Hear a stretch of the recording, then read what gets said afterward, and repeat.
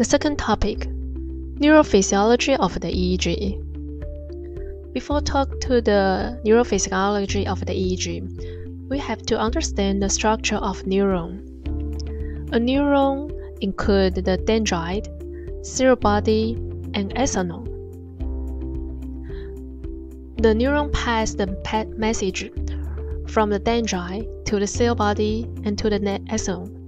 Then, through the synapse, pass the message to the other neuron. Let's see the detail. At the initial, a neuron is in the resting potential. When an exciting signal into the neuron, the sodium ion moves into the cell, and action potential appears now. This stage we call depolarization.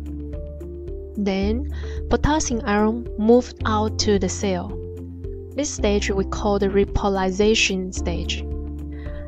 After the balance of the ion flow, the neuron cell will back to the resting potential. Now, let's talk about how the neuron passes the message. When the first neuron wants to transfer the message to the other neuron, the electrical signal passes through the axon to the synapse.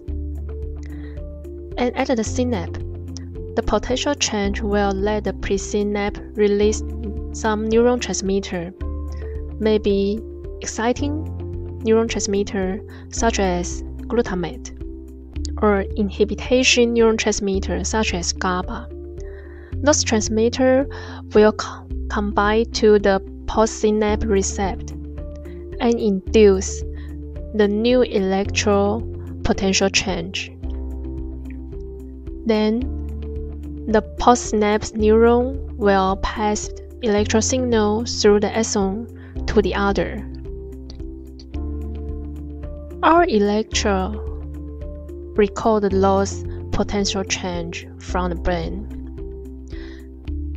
The potential change direct, and the electro sitting area will affect the EEG shape and amplitude. For example, if our electrode is pre-penetrate to the signal, we can get the maximum amplitude of the EEG. If we put the electrode on the offset of two electric fields, we may get the flat straight line on the EEG. When we compare to the two electrode potential, the different reference we chose will affect our EEG appearance. The electrode include the two inputs, the input 1 and input 2. The final EEG signal we saw in the EEG monitor is the different part of the input 1 and input 2. Thus, we can get the positive potential and negative potential.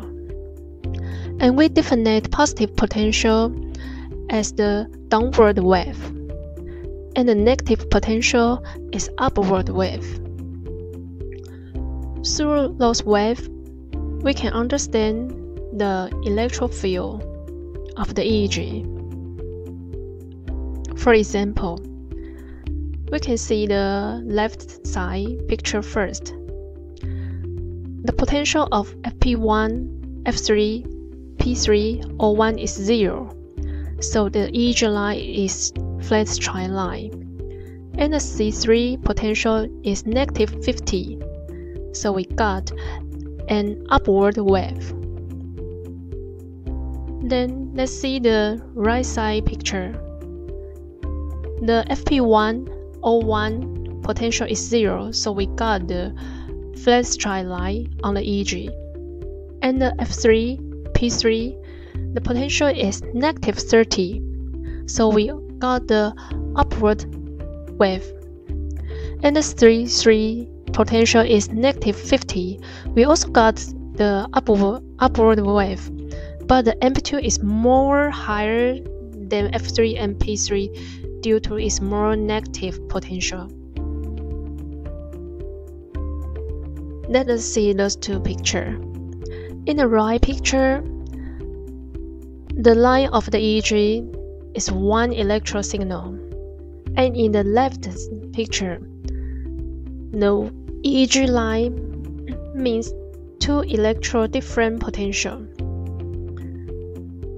For example, the top line of this one, the input one is FP1 and input 2 is F3. So the different potential is 0 minus negative 30. So we got the positive 30 potential. The positive 30 potential therefore transferred to the downward wave. And we look to the second line. The input 1 is F3 and input 2 is C3. The difference of those potential is negative 30 to minus the negative 50. We got the positive 20. So we also got the downward wave. The positive 30 amplitude is larger than positive 20 wave. And the third line, the input 1 is C3 and the input 2 is P3. So the differential between those two electrodes is negative 50 minus negative 30. And the last line, the input 1 is P3 and input 2 is O2O1.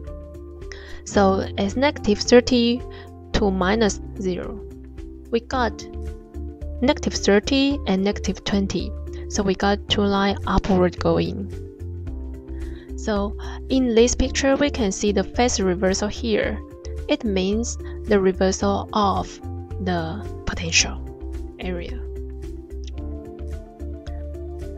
By this principle, we can use to understand the epilepsy wave and try to find the epilepsy genetic zone.